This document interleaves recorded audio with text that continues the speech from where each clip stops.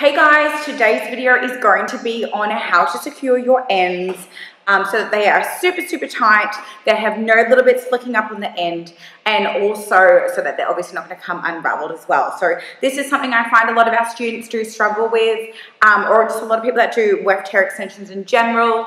It's the first thing that your client's going to come back to you with. If it's not done correctly, it's something that's going to be uncomfortable, if it's poking out from the sides, and it's definitely going to cause you issues and problems in your business if you have people's wefts coming undone or the ends coming loose. So they're the main parts of the weft that you need to get right in order to have it secure, in place, nice and tight, and also make your client super happy. So what I'm going to do is I'm going to zoom into my dolly head here. I've already started her weft. And I'm going to show you how I do my ends, and this is also how I get my staff to do my ends as well. I find it works really well. Obviously with hair extensions we are putting something foreign in their hair, so there's only so much that we can do to make it feel as real as possible, but we can definitely do that in the best way possible. So I'm going to go ahead and zoom in now and explain what I'm doing while I'm doing it. So I'm just going to turn the camera off for 1 second.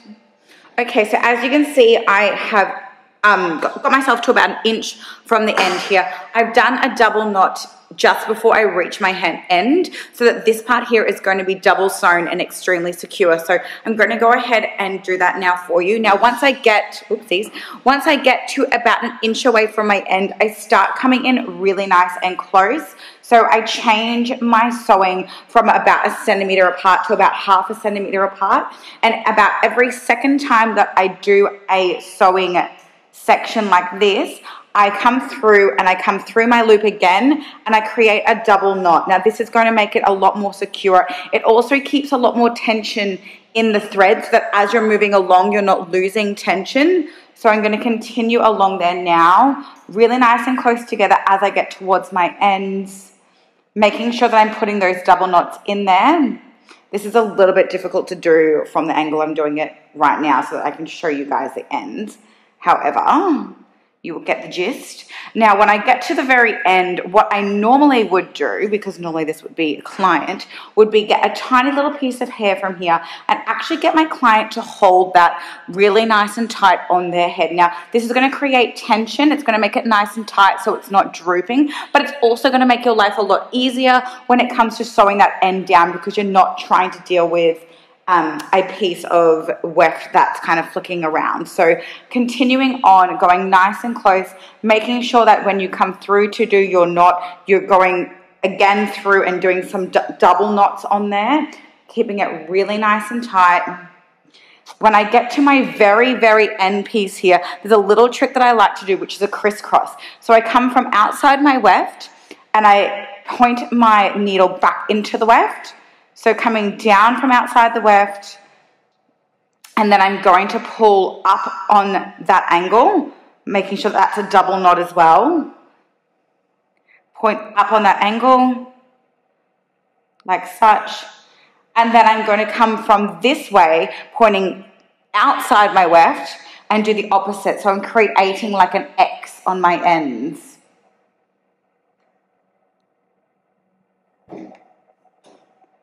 And coming up on this angle now. So I've created a little X in that end there. Now this is going to be extremely secure. It's going to make sure that you go in and out and in, and create an X on that end. Then come straight back down through the middle of them. Again, doing a double knot. So that means coming through the loop once, then through the loop again, and pulling up for tension. Use your thumb to guide your knot where to sit. Don't just pull up without any guidance. Use your thumb to push the knot into place exactly where you want it to be. Now, I'm not going to finish sewing my weft here. What I'm then going to do is come back over what I've already sewn for about 1 inch. So I have a double wefted end. So coming back towards the inside of my weft, again about 1/2 centimeter apart. You'll see this is extremely raveled up and it's nice and tight. My client's going to feel really secure, especially when she's styling her hair, not have little bits flicking up at the end. There's nothing worse than having a loose end with your weft. Now when I get about an inch back in, I can do a triple knot going through my loop 3 times, pulling up nice and secure, and then I'll cut and finish off my sewing. So I'll zoom in so you can see that a little bit more. So you can see my end is nice and raveled up. If you have a little piece of hair like this, it's just over directed. You can just get your tail comb and you can just flick him back down. So that's really nice and easy.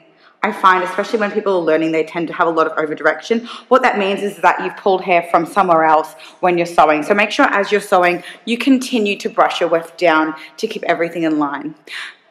Just like that, nice and secure, double sewn on the end there.